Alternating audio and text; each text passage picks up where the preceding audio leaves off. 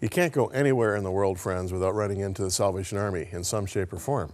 Working in Southern Africa as I do, I'm meeting Salvation Army workers all the time. It's one of the most amazing ministries the world has ever known, with a greater heart perhaps than any church organization's ever had.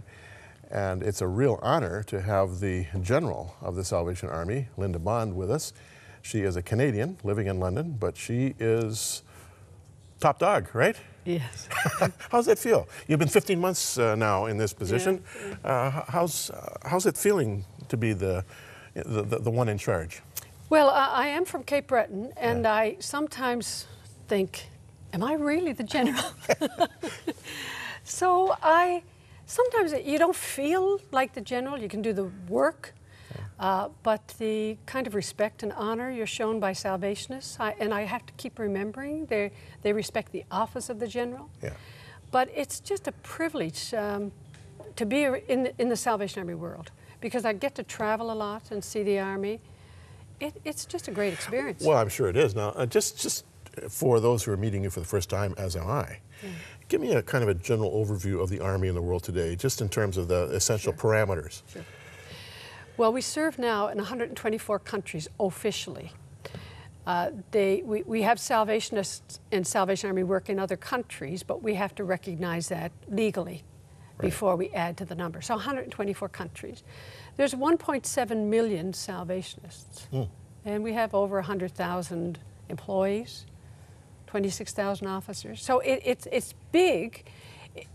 Those numbers sound big, but it's not big when you put it beside numbers of other churches. Yeah, actually I'm surprised to hear, what, 1.3 million, did you say? 1.7 million. 1.7 million.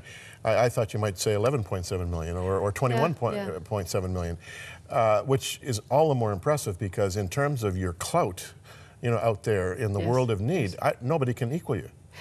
Well, I think one of the reasons is our visibility, our uniform make people feel like if they see 12 of us and you keep passing by long enough, they'll say, there's hundreds of you here. Right. So I think that's part of it. I think the other thing is because our mission has to do with community impact. And it makes people think there's far more of us than there really is. Well, everybody, of course, thinks of you at Christmas time. The little bells and the little baskets, whatever you call those things. You put the money in, domes of glass or plastic.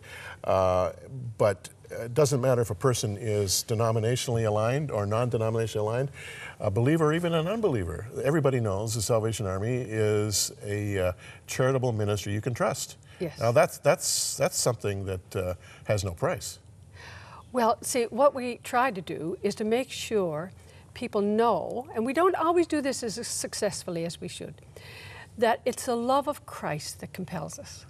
We are church, we're part of the Christian church, but we have this great mandate, and have, I think, since almost our first years, that if you are a Christian, if Christ is in you, yes, you have to do what Jesus did, and that means you have to impact those around you, whether it be the individual or the family or society.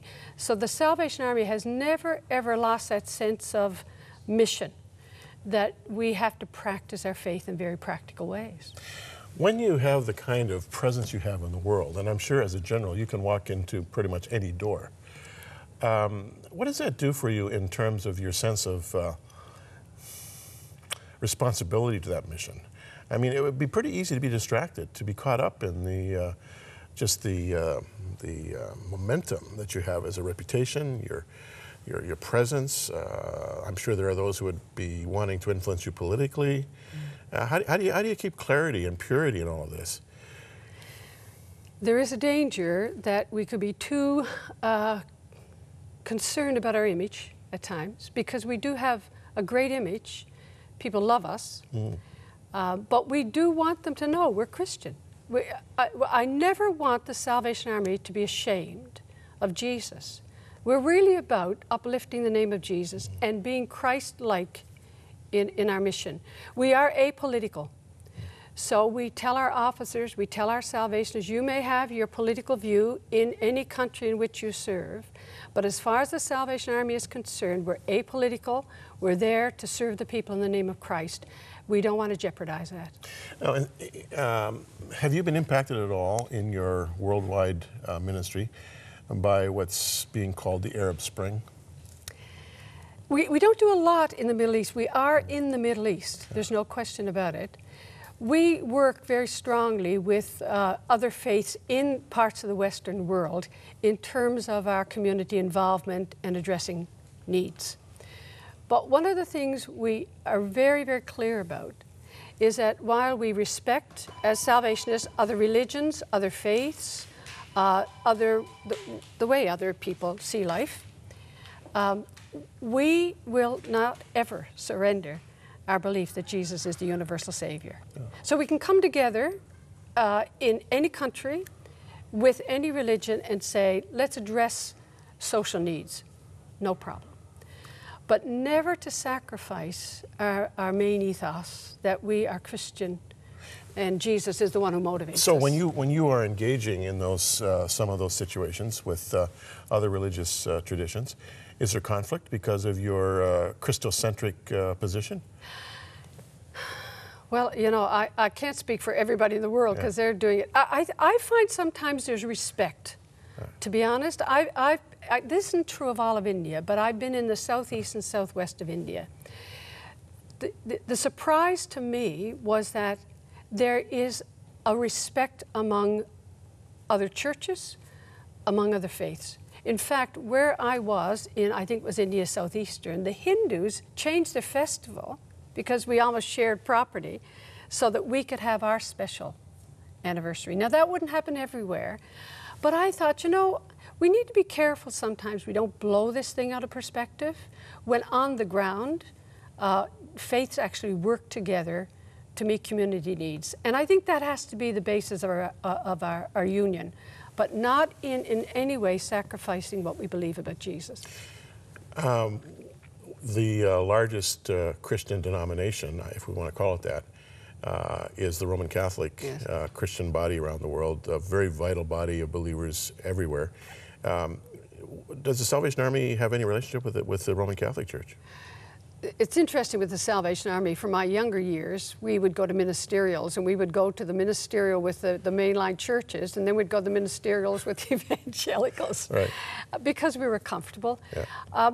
Generally, every community, we do ask our Salvation Army officers to be part of the ecumenical landscape, and that, of course, includes Roman Catholics. You know, the reason I ask the question is because in the work that I do in Africa, I'm running into little Roman Catholic nuns doing some of the grunt work of the kingdom. Yes. You know, I mean, washing the almost the unwashable, caring for the most pathetic situations I've ever seen.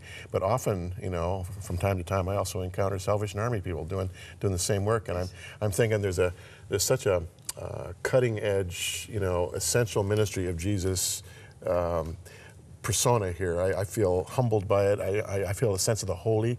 I ran into a Salvation Army person in Mother Teresa's main place in Calcutta, right next to the Kali Temple, you know, the goddess of destruction. There's Mother Teresa's place, and there was a Salvationist in there as a volunteer. Yes. I was very impressed by that. Now, let me just shift gears a little bit. Here you are, a woman from Cape Breton. Yes. You're the third woman general. Yes. And also the third Canadian? Fourth Canadian. Fourth Canadian. Out of 19 generals. Out of 19 generals. Yeah. How does this happen? How was it that you became general? Well, the first, I would say this, by the grace of God. Right. No question. Yeah. In the Salvation Army officers are appointed. Right. So you just get a phone call, a letter, or whatever, saying you are moving from there to there. Right. It's different when you get to the general, office of the general. We have what they call a high council, and the territorial leaders of the Salvation Army world will come together. And in that process, and it's a very detailed and a very sacred process, but ultimately that process leads to the nomination of candidates for general. So there could be 7, could be 9. And you then have a time to pray about that. Will you stand for general? And you come back and they will ask you in front of everybody, you've been nominated, will you stand? and you have to, you may choose this is the wrong time. Then what you do is when you stand for general, you're all given a series of questions that a question committee has come up with that you have to answer in terms of your understanding of the Army, where you see it going in the 21st century, a lot of questions, maybe 26 questions, some personal questions about your own journey. Then you have to give a speech. So you do all the questions first, then you have to do the speech. And basically your speech is generally about how you see the Army now, but how you see addressing the challenges of the future. Then you go to an election time. And how many are involved in the election? How many involved? I would say you're talking about, oh, I was going to say 100, and I shouldn't give you the right statistics, but 110, 115 so people. it's really a small group. Small group that represents every territory in the world. Right. Yes. And is there a term limit? There is. If you start out young, you can do 5 years. Yeah. And if the majority of the commissioners want you to extend, you can be extended. If you're old, like I am, you go to 68. So I was actually elected. I was almost 65. Right. And so I go now to 2014. I'll have done a 3 years and about a quarter. You're living in London. I am. What's it like living in London? Not a lot of sunshine. You're in for a lot of people this summer for the Olympics, huh? Oh, we don't know how this is going to ever happen. Like London's gridlocked enough. I don't know what's going to happen with the Olympics. We say it all the time. When we go to the airport, because the traffic is mesmerizing, Yeah. every time we go to that airport, we say, how are we going to do this in the Olympics? We actually have had to do flex hours at our international office by request of the planning committees to say there's no way they're going to manage unless businesses take on board flex hours. Wow. Well, it's a true honor to have you in our studio. Oh, it's good to be here. And we look forward to our future engagement. You know, we have the Salvation Army involved with us every Christmas. We have a band in here that plays beautiful Christmas music. And, and you are, without question, a blue chip ministry. Everybody trusts you.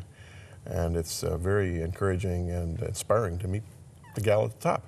Thank you. Thanks for coming our way. Oh, pleasure. General Linda Bond. Thank you so much, friends, for listening to this great interview. And we look forward to more interaction with the Salvation Army as the future unfolds. We'll be back with more after this.